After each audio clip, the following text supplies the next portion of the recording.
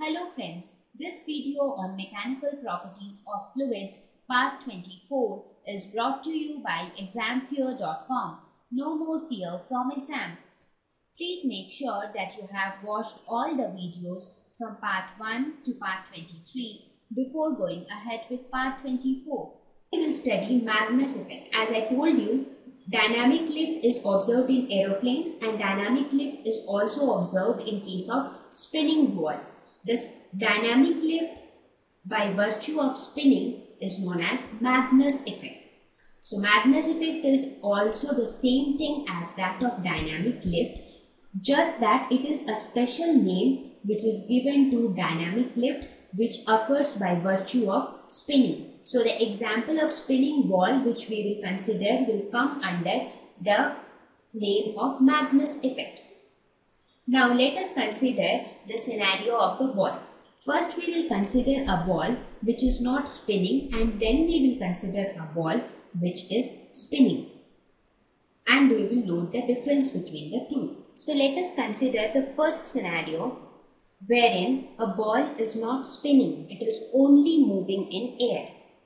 So in this case what happens? You have seen clearly that the ball did not spin, it just moved in air. So in this case what happens is the velocity of air above and below the ball are same.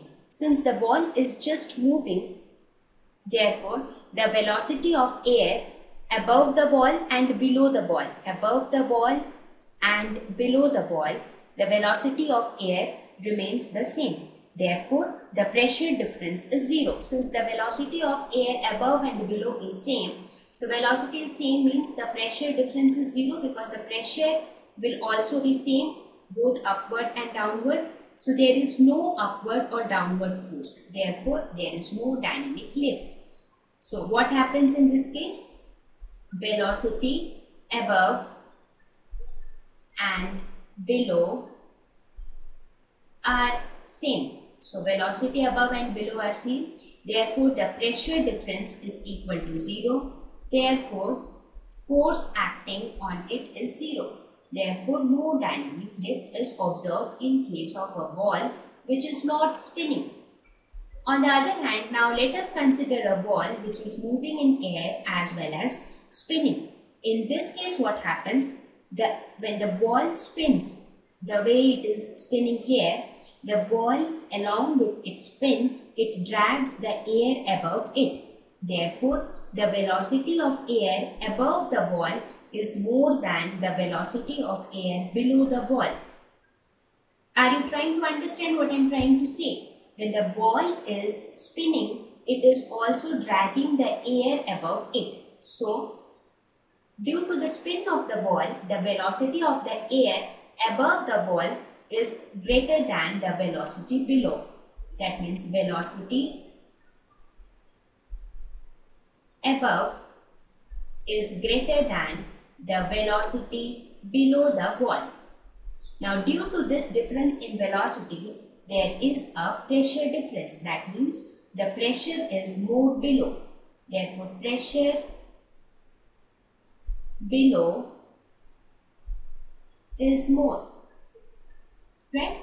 It is very similar to how we do that concept where cross-sectional area is less, means velocity is more, that means pressure is more. So here also the velocity above is more. Cross-sectional area is less, means the velocity is more. So even in this case, the velocity of air above is more.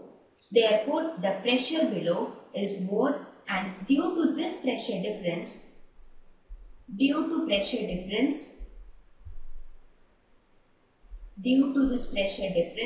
there is an upward force, and this upward force is nothing but dynamic lift. Right? So what did we observe? What difference did we observe in case of a ball which is just moving and a ball which is spinning? For a ball which is just moving, the velocity of air above and below the ball are same. Therefore, there is no pressure difference. As a result, there is no net force which is acting on the ball. So, no dynamic lift. Whereas, in case of a ball which is spinning, The ball is dragging the air above it along with it. Therefore, the velocity of air above the ball is more than the velocity of air below the ball. As a result, there is a pressure difference, and due to this pressure difference, there is a net upward force which acts on the ball, and this upward force is nothing but the dynamic lift. So, the dynamic lift by virtue of spinning is known as Magnus Effect.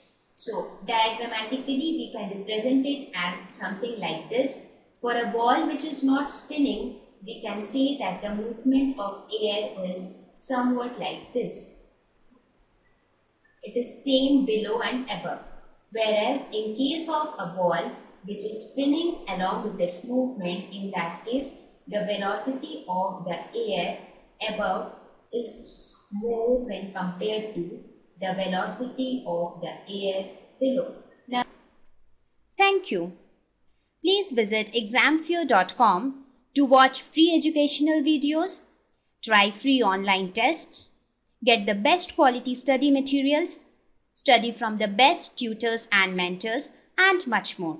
Thank you once again.